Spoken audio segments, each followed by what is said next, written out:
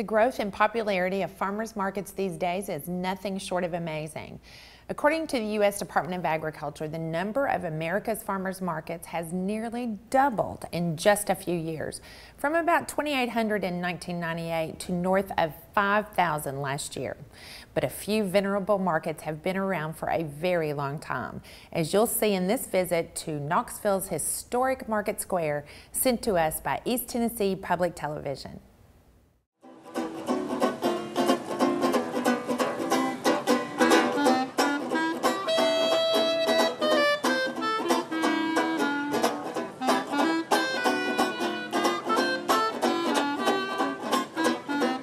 I'm Charlotte Tolley, director of the Market Square Farmers Market in downtown Knoxville. We're here on a rainy day, and we are here every Wednesday from 11 to 2 and Saturdays from 9 to 2 from May through November. This is the site of the original market house, which ran a farmers market for over 100 years and was known as one of the largest and best in the region. People came from all over the region selling fish, eggs, meat, and inside and outside of the market house. It burned in the 60s and went through a few different changes until it became a pedestrian square in about 2004, which is when we opened.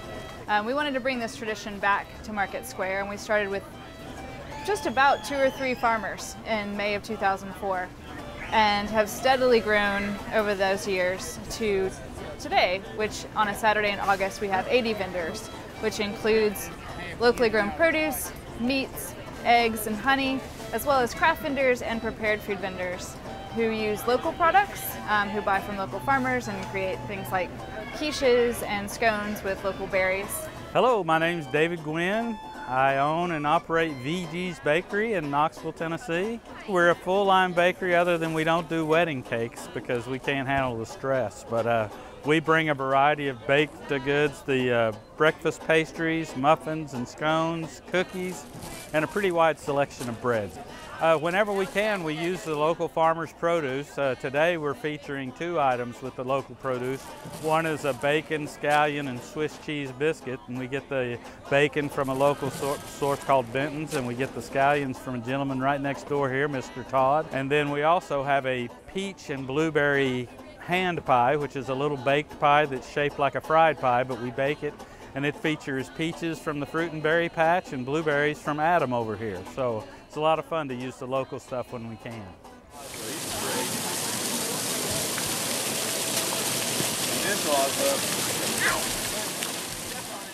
Ivy, have you seen Magic before live?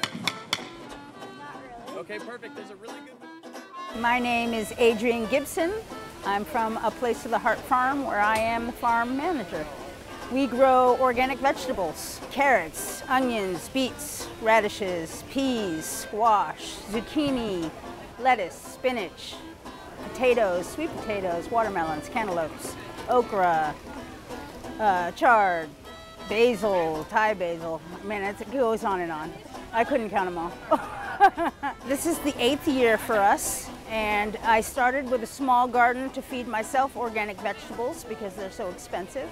And the first year we got a call from Charlotte, and she wanted to know if we wanted to serve the farmers market. So the next spring we grew more vegetables and started coming it down. I like to see all the people. The energy is amazing, and more people are coming.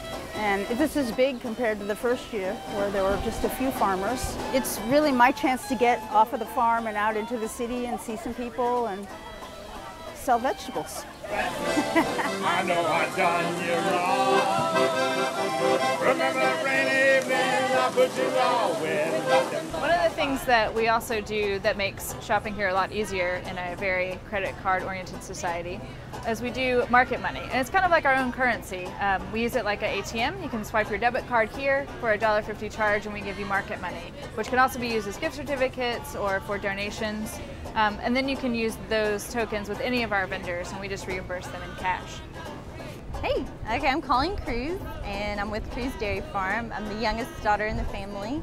My parents started milking cows when they got married 30 years ago. And we're at the farmers market in Knoxville. And I just love coming to the farmer's market. I've been doing it for several years, and I started off coming with just our milk products, our buttermilk and milk. We've started doing ice cream this year, which has been pretty exciting. These are buttermilk peach sorbet and chocolate and vanilla. And all of our products are made at our farm with our milk and cream from our Jersey cows. When I come to the farmer's market, I buy fruit. I buy peaches from the farmers here for the ice cream. I buy vegetables and all the things we don't grow at our farm I like to buy here. I'm Katie Reese. I've been coming to the Knoxville Farmers Market since 2005, and I like being in the city center and seeing the people that are here.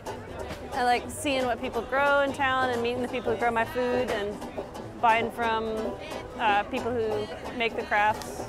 Every week I try and buy jalapeno cheddar cornbread from VG's Bakery, and it's $5 and it's amazing. I think if I were making the pitch for somebody to come down to the farmer's market, it's kind of a chance to see our city at its best.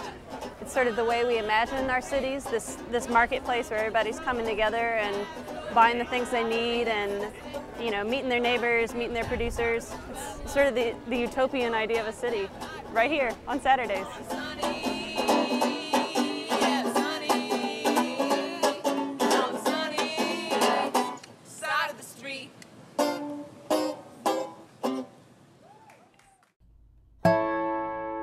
Thank you.